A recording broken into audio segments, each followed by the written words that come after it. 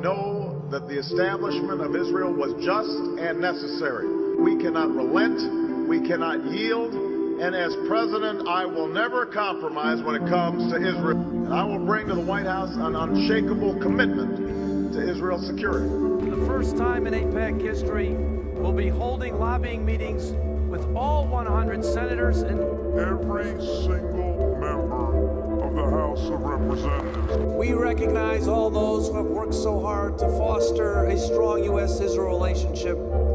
Our friends in the United States Congress. Tomorrow, AIPAC citizen activists will be part of our largest lobby day in history with a record 530 meetings on Capitol Hill, including all 100 Senate offices.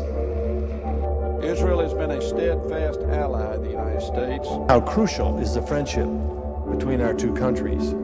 I am very proud to be here today to join with you as we stand in support and solidarity with the state of Israel. Israel is our most important ally in the Middle East and always will be.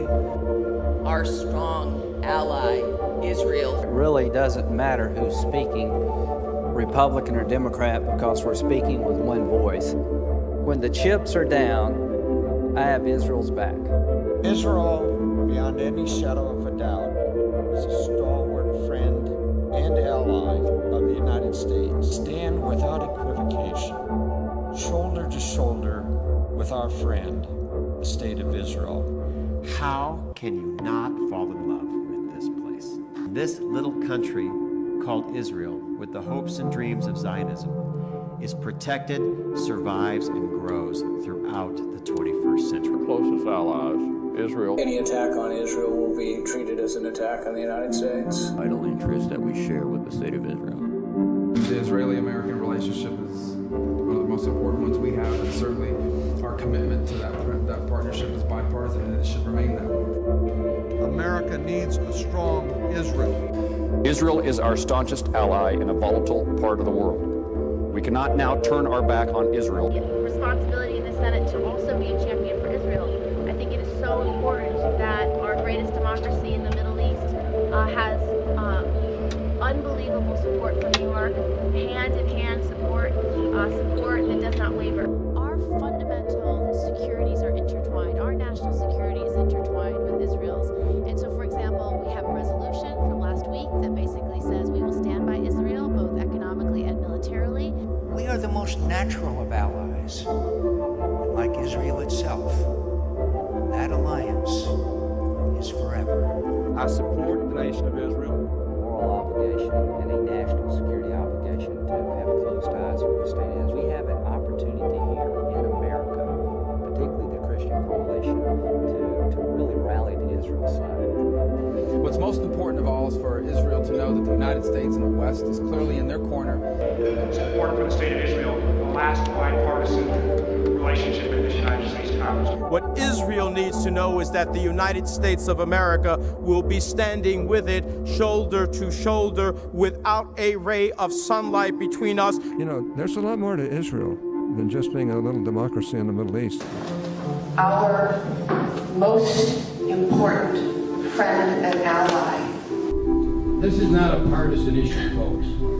There is no difference between the parties when it comes to support for Israel. Both parties support Israel. The United States and Israel stay together like this. I rise today to also stand beside our ally and friend, Israel. It has been the privilege of my life to work with so many of you. Our job is to make sure that there's always an Israel, that there's always a secure Israel, and there's an Israel that can care for itself. We look at the two wars that the United States finds herself in, and on the cusp of at least two others, and all of this for the benefit of a certain foreign country sitting on the eastern shores of the Mediterranean Sea. They have been wildly successful at bringing all of this about, and I think one of the main components of this is the fact that very few people really understand the nature of the problem. And I think that your article here basically lays out the problem, which is that when you have people who try to make this claim that they are loyal to America and at the same time loyal to a foreign government, it is a lie. It is, and it's more than that, Mark. What we need to stand up and say is not only did they attack the U.S.'s liberty, they did 9/11. Mm-hmm. They did it. I have had long conversations over the past 2 weeks with contacts at the Army War College, at Headquarters Marine Corps, and I've made it absolutely clear in both cases that it is 100% certain that 9/11 was a Mossad operation, period.